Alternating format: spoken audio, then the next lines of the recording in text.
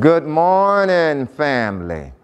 Welcome this morning to Bible Way Community Baptist Church, the place where Jesus Christ is Lord of all and the Word of God still transforms life. We're excited and delighted that you have tuned in today to be a part of our Sunday morning broadcast. As I always say, it's no accident or coincidence that you've tuned in, but it's by the providence of God. God has something He wants to say, something He wants to do in your life, and so the Lord has directed you to be a part of our Sunday morning broadcast. You know, we have started our faith campaign. One of the reasons we have our faith campaign is because during this time of year, during the month of November and December, a lot of people get depressed. A lot of people get depressed. They withdraw from church. It starts getting darker sooner.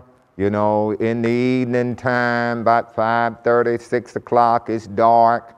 And a lot of people, they are just like turtles. They go up in their shell and they don't really come out until the first of the year. You don't hardly see them around the month of November. They just go to work, they come home, and they don't be out in the public. They get depressed. They get depressed. A lot of people are getting depressed because you know, this is the holiday season. They don't have the funds, they done lost jobs, they done lost loved ones, and what have you.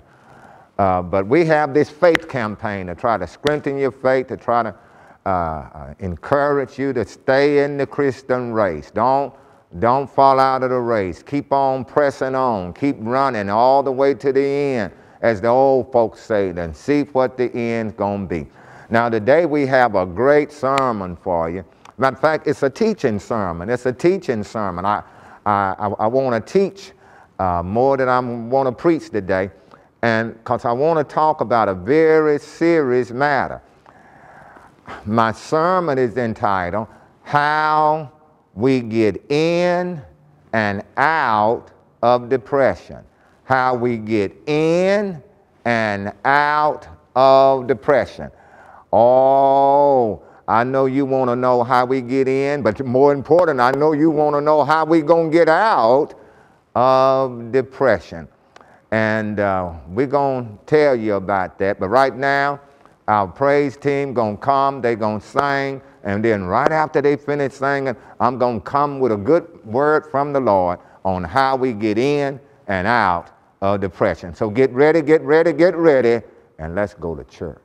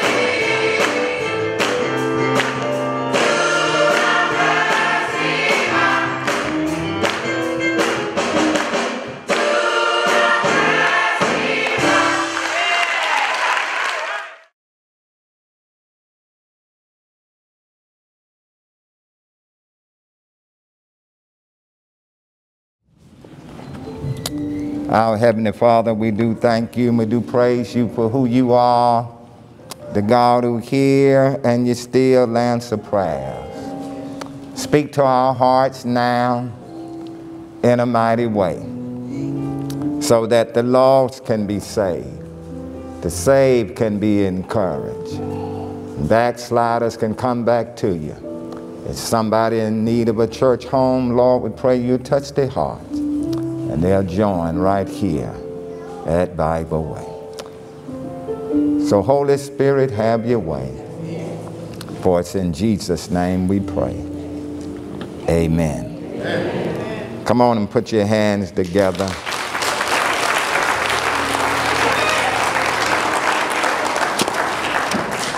I'm so happy that God didn't pass me by. Hallelujah. Hallelujah. I don't know about you, but you ought to be happy that while on others are calling, because a lot of people are calling.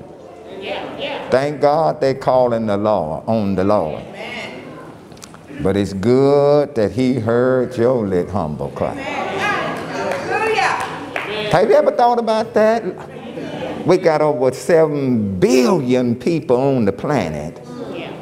But God hears your little.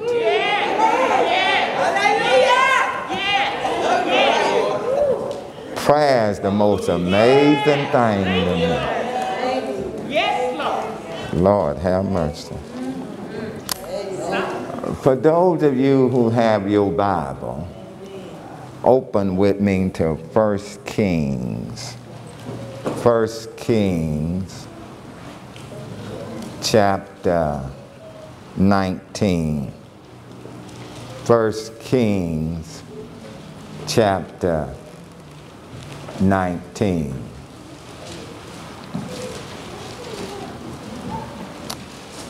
1 Kings 19. I want to look at verses 1 through 18, but I just want to read the first 4 verses, and that'll be enough to get us started. Would that be all right? Look at what the text says.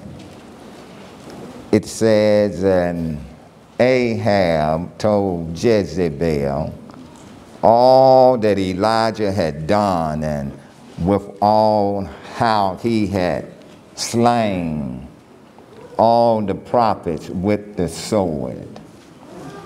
Then Jezebel sent a messenger unto Elijah, saying, so let the gods do to me, and more also, if I make not thy life as the life of one of them by tomorrow about this time.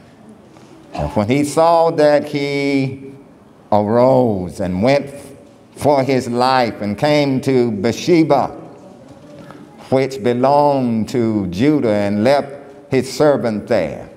But he himself went a day's journey into the wilderness and came and sat down under a juniper tree. And he requested for himself that he might die, and said, it is enough.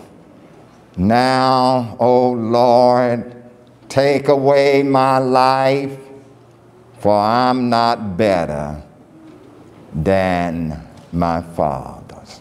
Think about it. Elijah, the man of God, said, it's enough. He wanted to die. He said, take away my life, for I'm not better than my fathers. We're looking at a depressed man. That's why I want to talk about how to get in and out of depression.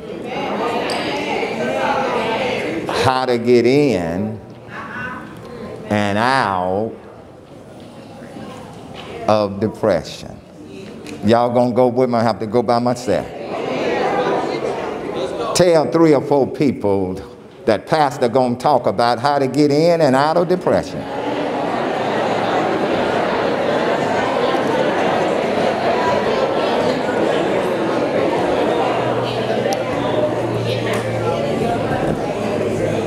Amen. I'm going to need your prayers this morning. I'm trying to preach him with this mask on, and my glasses getting all foggy. I need your prayers this morning. How to get in and out of depression. Depression is a common, but it's a serious mood disorder. Symptoms of depression can include loss of interest in things that you used to enjoy, changes in weight, difficulty sleeping or oversleeping, energy loss, feeling worthless, and thoughts of death and suicide. Over 3 million children each year suffer from depression. Over 17 million adults each year suffer from depression. Depression is the leading cause of disability in the United States among people between the ages of 15 and 44. Women are twice as likely to be depressed as men.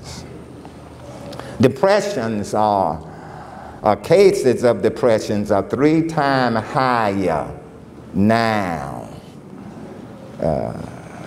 since the lockdown of the COVID-19 than they was before COVID-19. So whatever figures I gave you, those was the 2017 figures, just multiply them by 3. So rather than it being 17 million people a year that's depressed, now post-COVID it's 51 million people. Rather than 3 million children that's depressed, now multiply that by 3, it's 9 million children that are depressed. One of the strange facts that I found is those who counsel depressed people have to guard against depression, for they'll end up getting depressed. I heard a story, I don't know how true it is, but I heard a story about this police saw a man that was depressed, getting ready to jump off a bridge. And he saw him and he told him, don't jump, don't jump. And he went on up there and he began to counsel with the man and talk with the man. But after listening to the man's depressed story, both of them jumped. You have to guard yourself against depression when you are dealing with depressed people. I was surprised to find out that the more intelligent you are and the more religious you are, the more susceptible you are to depression. When you just study all of the people who have ever lived who was battling with depression, it'll surprise you. I was surprised to find that Martin Luther, the great scholar of the 15th century, the great Bible scholar, the great reformer, battled with depression. The great preacher, Charles Haddon Spurgeon, who had the largest church in London back in the late 1800s, battled with depression. Martin Luther King Jr. battled with depression. The last speech that he gave, that famous mountaintop speech where he says, I've been to the mountaintop. I looked over and I'd seen the promised land. He almost didn't give that speech because he was in bed all day long battling with depression. The more religious you are and the more intelligent you are susceptible to depression. A case in point of that is right in our lesson today. Elijah, a very intelligent man, a very religious man, battle with depression. Y'all gonna go with me? I'm gonna have to go by myself. This man battled with depression. Matter of fact, that's what I'm gonna do today. I'm gonna teach today. Because we're dealing with a serious subject. But my question is, I said, how in the world did Elijah get in depression, and then how did he get out of depression? Because I think if we can figure out how he got in depression and how he got out of depression, I think that can help us understand how we get in depression and how we can get out of depression. I saw 4 things how he got in depression. I see 4 how he got out of depression. He got in depression. First of all, we get in depression when we try to be first. When we try to be first, you end up getting depressed. Elijah, when you go back up into chapter 18, beginning with verse number 41 through 46, you'll find that Elijah got in a race with King Ahab. He got in a race of, King Ahab had a horse and chariot, and Elijah outran them on feet. He beat a horse and a chariot in the rain. Now, he ran about 20 miles when he done that, and he was tired after that. Let me tell you something. When you try to outdo a king, when you try to outdo the king's horses, you're going to end up being depressed. Oh, I ain't in your neighborhood yet, so let me just bring it on down. Where the rubber meets the road, when you try to keep up with the Joneses, you're going to end up being depressed. When you read it even a little bit further, you see that Elijah says at the end of verse number 4, he says, I'm not better than my fathers. See, he had this mentality where he wanted to be first in everything. He was trying to be better than Abraham and better than Isaac and better than Jacob. These was his forefathers. He was trying to be better than Moses. I'm going to be better than Moses. I'm going to be better than David. And when he found out that he could not be better than them, he ended up getting depressed. How many of you know you can't keep up with the Joneses? I don't care what kind of car you got, somebody's going to always have a better car than you. I don't care what kind of clothes you got, somebody always going to have better clothes than you. I don't care how big a house you got, somebody going to always have a bigger house than you. I don't care what kind of furniture you got, somebody going to have better furniture than you. I don't care how fast you can run, how you can shoot that ball. There's always somebody that can outrun you, jump higher than you, shoot that ball better than you. I don't care who you are. There's always somebody better than you. You won't always be first. Listen, this is why you don't need to be trying to keep up with the Joneses. Just do you. Can't nobody beat you doing you.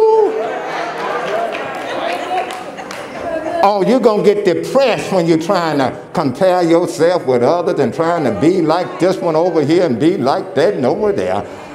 You end up getting depressed. Number 2, you end up getting depressed when you are fearful of your future. When you're fearful of your future. Elijah was fearful of his future when he found out that Jezebel put out a contract on his life. She told him, just like you done killed my 800 prophets, and they dead, you're going to end up being dead just like them. As a result, he took off and started running. See, he didn't see a future anymore. See, you got to be careful. Whenever there is a death, particularly even a death, and you are close to that person who have died, you got to be careful, because you'll start thinking that I'm going to be next. You got to be careful when your focus is on death. You'll start thinking, I'm getting ready to die. You don't see no future. Sometimes if a person is real close to you and they done died, you'll start wanting to join them. You don't see no future on earth anymore. When you don't see a future on earth, or you're fearful of your future, you end up getting depressed. Then when you lose focus, number 3, when you lose your focus, you end up getting depressed. When you look right here at this text, I believe it's verse number 10, he says, I have been very jealous for the Lord God of hosts, for the children of Israel have forsaken the covenant, thrown down thine altar, and slain thy prophets which are with the sword, and I, even I, am left, and they seek my life to take it away. Think about what Elijah is saying there. Elijah is saying that, Lord, things are bad here on this earth. Things are bad here in Israel. Lord, he's informing God, they are tearing down your altar. They killing the prophets and stuff. Matter of fact, I'm the only one left. Ain't nobody else left but me. Now, what is he doing? He done took his focus and putting his focus on what he doing and what everybody else around him is doing. And he comparing what he done or what he's doing and what they ain't doing. I'm serving you, Lord, but ain't nobody else serving you. Listen, when you start comparing what you doing and then you start looking at what other folks ain't doing, you end up getting depressed. This is why folks get depressed on their job. They go to work, they working hard, but they start looking around and say, now I'm working, but ain't nobody else out here working. They don't want to go to work no more. They're depressed. This is why people give up on their marriages. They look at what I'm doing, but Rufus ain't doing what he's supposed to do. They get all depressed because Betty Ann ain't doing what she's supposed to do. Listen, you ain't got the answer to the Lord for Betty Ann. You got the answer to the Lord for you. You done lost all focus on what Betty Ann ain't doing. You just keep doing what you supposed to do because she got the answer to the Lord for herself.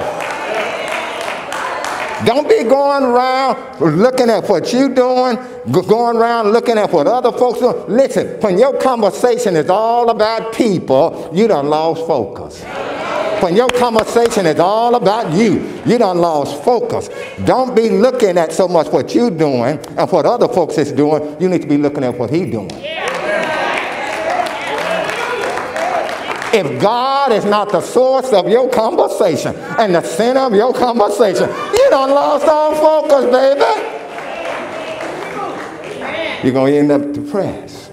And then when you, number 4, when you are withdrawn from society, you end up being depressed. Look right here at verse number 9. It says, and he came hither into a cave. Elijah done crawled up in a cave. Somebody asked a question. Is there such thing as a caveman? Elijah done went back in time. People don't live in caves no more, not even in the Elijah day. But look what he's trying to do. He's trying to be a caveman. He done took himself out of civilization. He done went 200-300 miles away from civilization and got in a cave. Listen, when you withdraw from people, See, God made you to be around people. You didn't come on this earth and there was no people. You can't live without people. You need some people. You sure need people today. Hello, somebody. Because many of us here don't even know how to grow our own food. So you sure need some people. But you end up getting depressed when you withdraw from others, when you can't be first, when you're fearful of your future, when you done lost focus. You end up getting depressed. That's how he got depressed. Now, how do we get out of depression? We saw how he got in. Now, how do you get out? Y'all gonna go with me? I'm gonna have to go by myself. Number one, take care of yourself physically. Take care of yourself. Take care of yourself physically. Look here at verse number 5 through verse number 8. The Bible says that an angel came there and cooked them a cake and told him to get up, Elijah, and eat this cake and then drink this water. There was a bottle of water there. Told him, drink the water, eat the cake. And then the angel said, no, eat some more. Yeah. Eat some more of the cake and drink some more water. Because the angel knew that he was getting ready to go on a 40-day fast. He was getting ready to go all the way, the Bible says, there to Mount Horeb. Do you know where Mount Horeb is at? That's the Mount to God. That's where Moses received the 10 Commandments. Now you think about it. Elijah, he was in Israel. He done ran to Bathsheba, that's 90 miles away, and then he done crossed the border because Bathsheba basically was right there at the border. But now he done went another 100, maybe 200 miles, all the way there to where Moses received the 10 Commandments. And so the angel says, you better eat a whole lot, because the journey is going to be great. See, heaven already knows what you're planning on doing. Hello, somebody. The Bible says the steps of a good man is even ordered by the Lord. See, God knows what Elijah was going to do, but he needed some food. He needed some nourishment. Listen, the first step back to recovery from depression is take care of yourself physically. Get you something to eat, get you something to drink, get you some sleep. Take care of yourself physically. As a matter of fact, I can recall after we had started Bible Way here, I can remember one summer, I started having these headaches. And so I went to the doctor to get it checked out. See, if you got a headache, don't be going around saying that the devil trying to put something on you. Look, see, we give the devil way too much credit. That ain't nothing but the devil. No, go there to the doctor and see. A Tylenol may work. You hear him trying to rebuke that. I rebuke the devil in Jesus' name.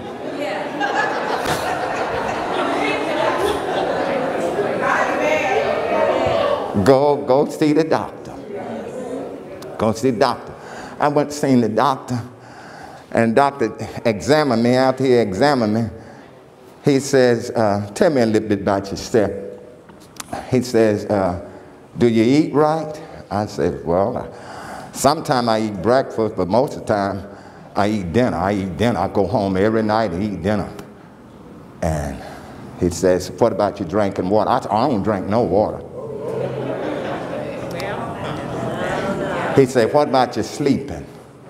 I said, I don't sleep too many hours a night. He said, what about exercise? I said, I don't do no exercise. He said, really ain't too much wrong with you. He says, let me tell you what you need to do. He says, you need to eat right. He says, drink you plenty of water. He said, in your case, you so dehydrated. He said, don't you pass a water fountain. He said, when you see a water fountain, amen. As a matter of fact, that's why if you ever come in my office, you always see a bottle of water, whether it's open or closed. It's just a reminder for me to drink water. And so then he says you just need to exercise. He says you just need to get out and walk 3 or 4 days a week. And he says if you just eat right, sleep right, drink you plenty of water, and walk 3 or 4 days a week, he said them headaches gonna go away. You're gonna relieve all that stress. In other words, I went and paid a doctor to tell me to take care of yourself physically. So I'm trying to save you some money this morning. You don't need to have to go to no doctor. Just take care of yourself physically. Then number 2, take care of yourself spiritually. Amen. Take care of yourself spiritually. When you read this text, God asked Elijah in verse 9 at the end, he said, what dost thou hear, Elijah? And then Elijah went through this spiel in verse 10 about how I'm the only one, that's serving you. And God, verse 11, he says, go forth and stand upon the mount before the Lord. And behold, the Lord say, I'm going to pass by. And the Bible says that there was a wind that came by, and the wind just about tore the mountain down. But the scripture says God wasn't in the wind. Then the scripture says that there was an earthquake that came by and just shook the mountain. It takes something to shake a mountain. But the Bible says God wasn't in the earthquake. And then it said it was a fire that came by. But the Bible says God wasn't in the fire. But then the Bible says it was a still small voice that came by. And Elijah came and he stood out on the mount, just like Moses had stood out on that mount. And he wrapped his mallet over him as a sign of respect. In other words, he knew that that was the voice of God. Now you think about it. What was God trying to tell Elijah? Elijah, don't always look for the spectacular. See, people today, they're into miracles. They're into something big and bold happening. And they're running over here because they see miracles over there. They see miracles over there. Let me tell you, God is not in a lot of these big stuff. Let me tell you, God is not in a lot of this earthquaking stuff. God is not in a lot of this stuff that the world is saying, oh, child, you should have been there. No, you shouldn't, because God wasn't in that. No, God is in some little stuff.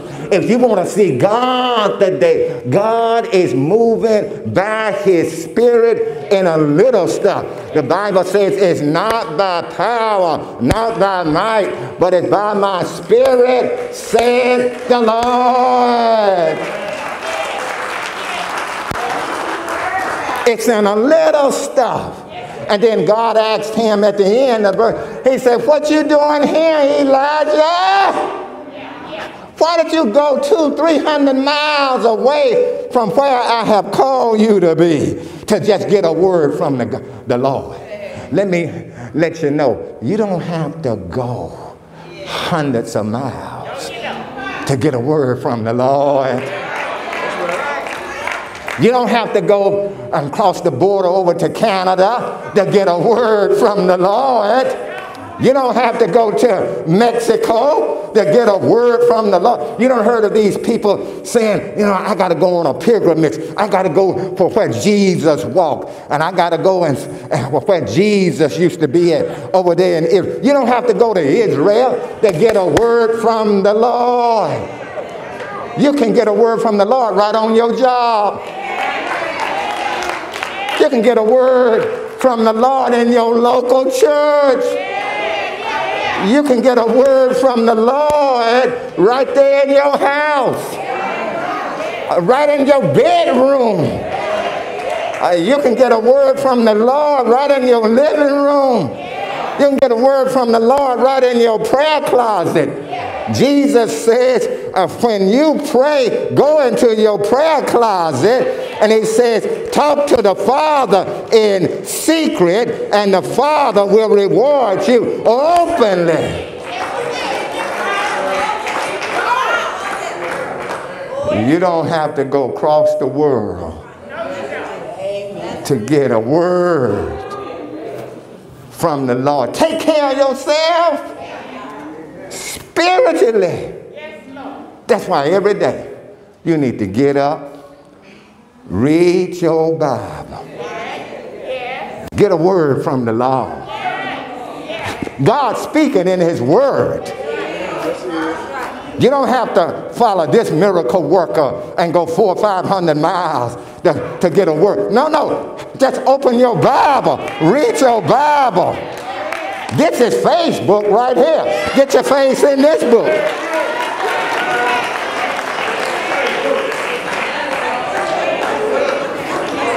And get a word from the Lord. Take care of yourself. Listen. If you read your Bible every day, say your prayers every day, whatever you hear going on in the world, catch it and put it up in prayer. Hem it up in prayer. A life that's hemmed up in prayer is not easily unraveled. And go to church. If you do those three things, read your Bible, pray, and go to church, you'll make it. I say you'll make it. Take care of yourself spiritually. And then take care of yourself socially. Take care of yourself socially. Notice what God tells Elijah here in verse 15. He says, and the Lord said to him, go, return on thy way to the wilderness of Damascus. And when thou comest, anoint Hazael to be king over Syria. And Jehu, the son of Nimshi, shall thou anoint to be king over Israel. And Elijah, the son of Shaphat, Abinmalah, shall thou anoint to be prophet in thy room. And it shall come to pass that him that escaped the sword of Hazael shall Jehu slay. And him that escaped from the sword of Jehu shall Elijah slay. Notice God is saying, Elijah, I'm calling you out of retirement. Come out your cave. Come out your man cave.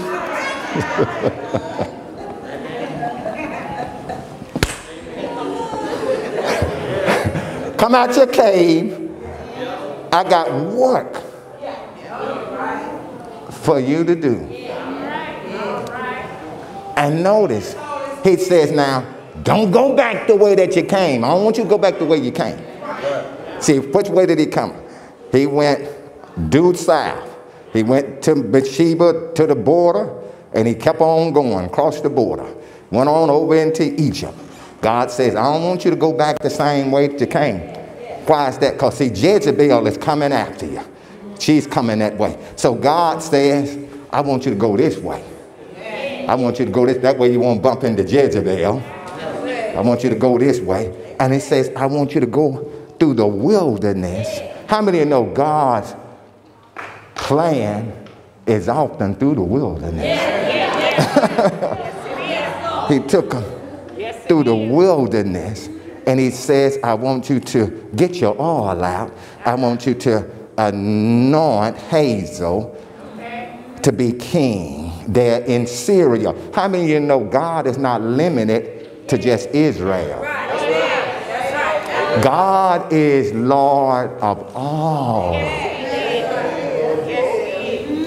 He raised up kings and he take them down. And then God says, I want you to anoint Jehu. And then I want you to anoint Elijah. And whoever escaped the sword of Hazael, Jehu gonna get him. So Hazael and them got Ahab, but they left Jezebel. But that was all right, because Jehu got Jezebel. And then he says, and if anybody escape Jehu, Elijah is going to get it. What does that happen? See, God has got a plan. See, sometimes we look at world problem and we say, oh man, we get so depressed. You don't need to get depressed, because God got a plan. He ain't never without a plan. Did you hear what I said? He's never without a plan. And as long as you got breath, you are part of his plan. So come on out of your man cave. Come on out of your woman cave. Because God has got work for you to do. Oh yes. A lot of times people say, well, I don't know what the Lord wants me to do. You start where you're at. Yeah, you start right there where you're at. You know, there's a lady. I know a lady. And this lady, she got 4 kids. From 17-year-old all the way down to 6-year-old, and she got a husband. But she left her husband this year. And all year long, she's been going to different cities, running after this kind of seminar and that kind of seminar, trying to find the will of God for her life. You don't have to run 500 miles to find the will of God for your life. You start right where you at. What's your responsibility?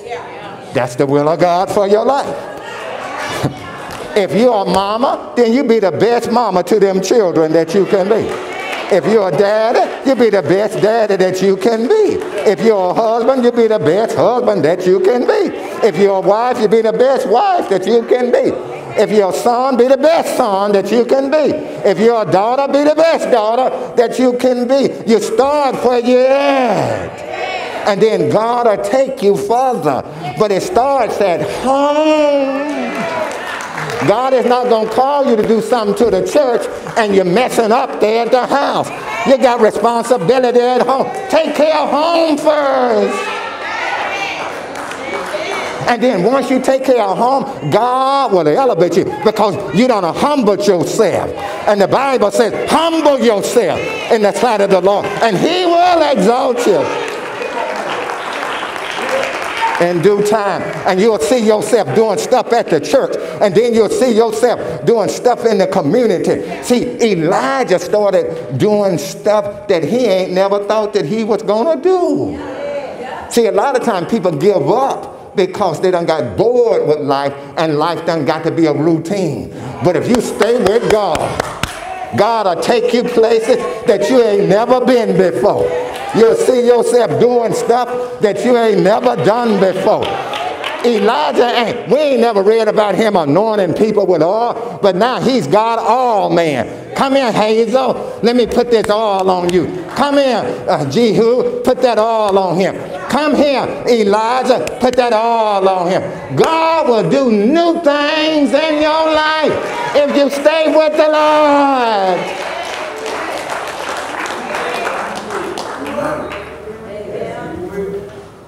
And then he raised up Elijah, a young man, for him to train for the next generation. A lot of times people, they get old senior citizens. They say, I don't know what the Lord got me to do. Listen, all that wisdom you got in you, all that knowledge you got in you, all that gray hair that you got, you know some stuff. You know some stuff. You can help somebody with all of that knowledge that you got. If you're a grandmama, work with them grandkids. You say, I ain't got no grandkids. Work with them kids that you know. There's some kids in your life. You say, but I ain't got no kids. But you're an auntie. Work with them, your nieces and your nephews. You're an uncle. Work with these nieces and your nephews.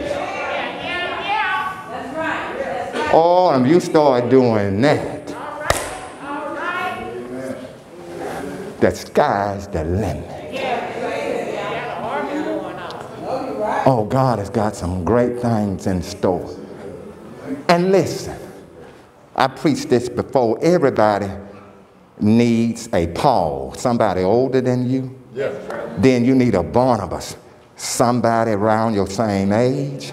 And then you need a Timothy, somebody younger than you. And God raised up a little Timothy for this man, him, that he can pour out for the next generation. That's why you got these gray hair. Yeah. That's the next generation. The Bible says gray hair is honor. The Bible says that the strength of a young man, that's his honor. But there's going to come a time you're going to lose that honor, young man. And that's where the gray hair going to come in. So now I got the honor, but it's the gray hair.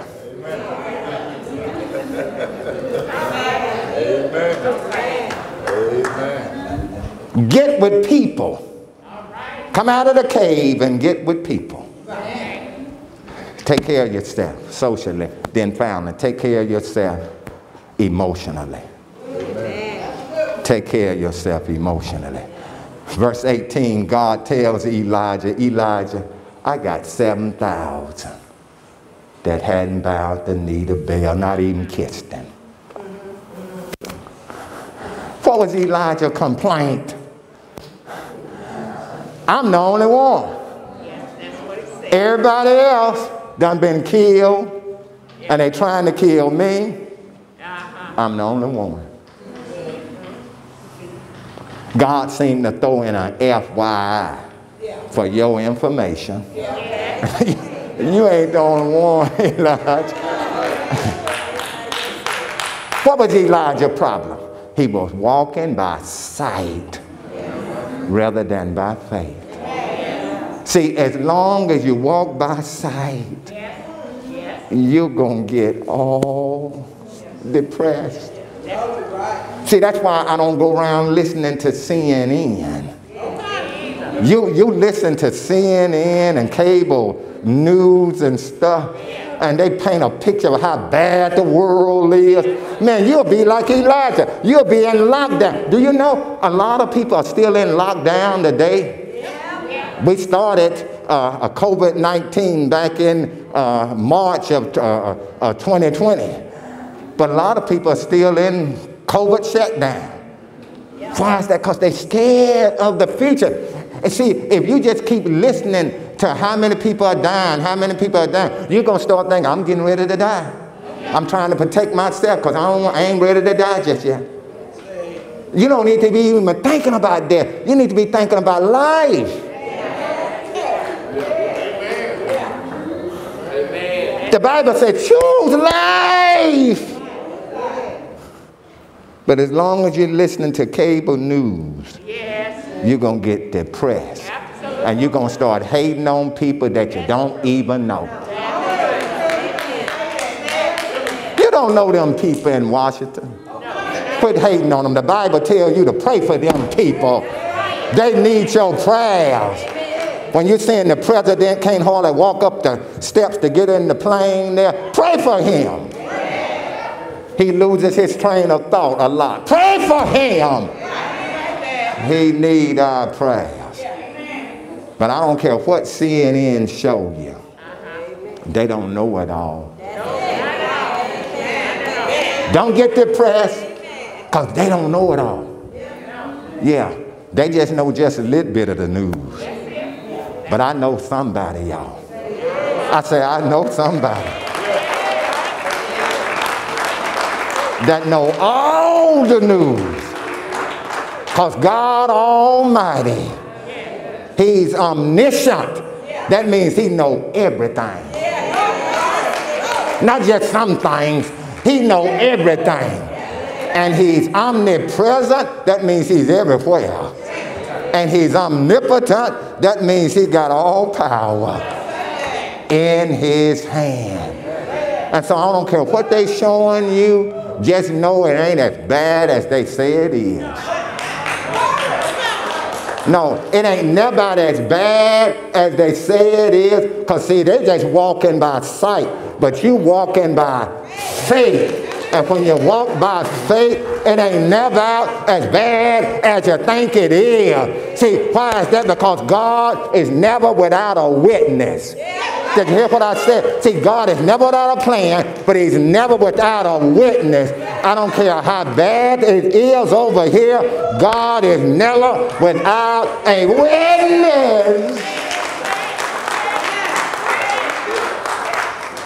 I remember when I first came out here, 20-year-old boy. I needed a job, so I went over here to this plant, Frito-Lay. But I was nervous about going and working in a plant because I had heard a lot of things, not so much about Frito-Lay, but just working in a plant. I heard that plant people can be messy people. Plant people was angry people because they overwork and underpaid. Plant people, it can be like painting plants out there. The world turns, search for tomorrow out there on the job. And so I was kind of leery about it. I didn't want to go out there and mess up my home place like that. But one of my first night working there was a lady that came up to me with this long dress on, way down there. She came up to me and she said, "What's your name?" I told her my name, Timothy Wilbur. She said, "Where you from? Because you're not from around here, are you?" I said, "No, ma'am, I'm not from around here." I told her I'm from Brookhaven, Mississippi. She said, "I thought so." She said, "This your first time from home, ain't it?" I said, "Yes, ma'am." She said, "Listen, you look like you scared." She said, "You a Christian?" I said, "Yes, ma'am." She said, "You're a scared Christian, though." She said, "What I'm going to do, I'm going to pray for you." She said, "When I look at you, I can tell God has got great things in store for you." And she said, "You just stay with the Lord, young man." And she took my hand and she started praying for me right there in front of everybody. She prayed for me and she says, "I'm going to be praying for you." Who would have ever thought that God had a witness there? When I was in seminary, I needed a job, and I went and I joined this church in South Dallas, and my pastor appointed me as an outreach minister, and he wanted me to work in the projects. I started to tell him no, but I said, "I need this job." And so I went on down there to the projects. Bass Street, Turner Court. Back in the 1980s, this was one of the worst projects in Dallas. This was during the time when drugs, cocaine, and crack was at its highs.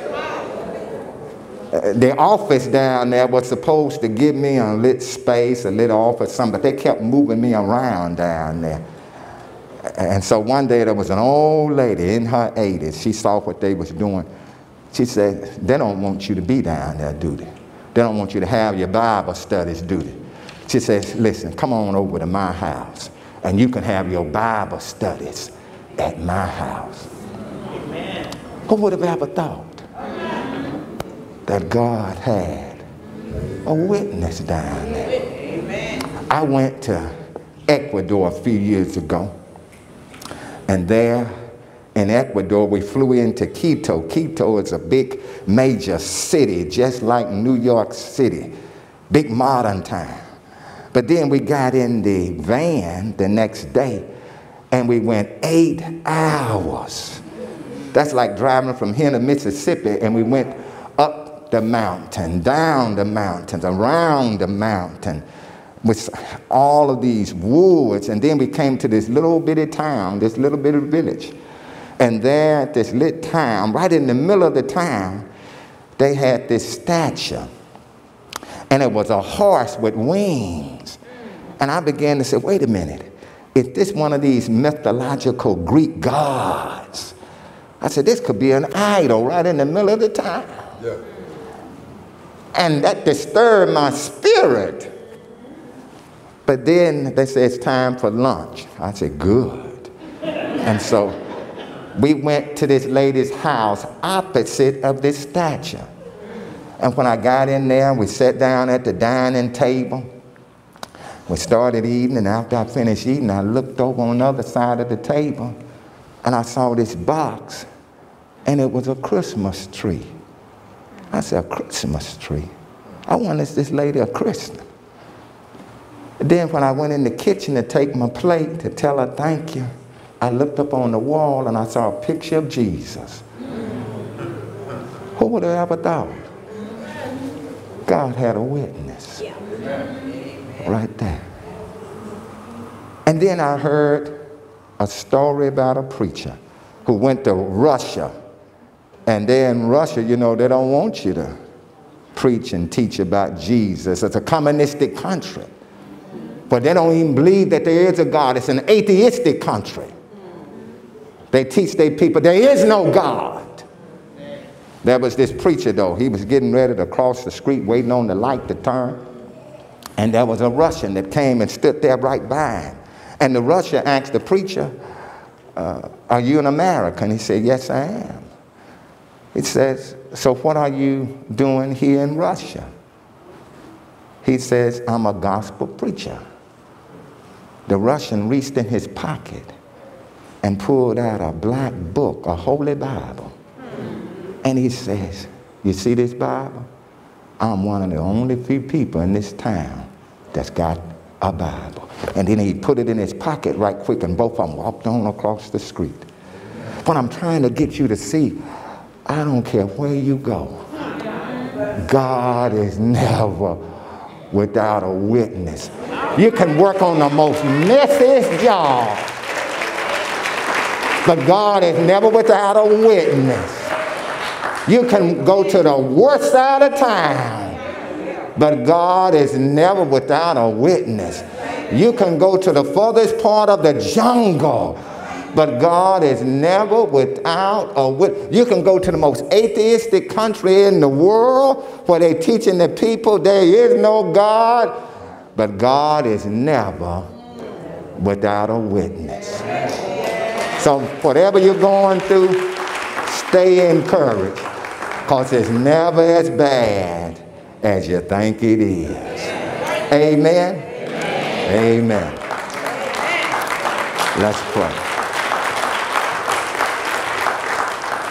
Father, we thank you for your word. Take this word and use it now to bring honor and glory to your name. In Jesus' name we pray. Amen. Amen.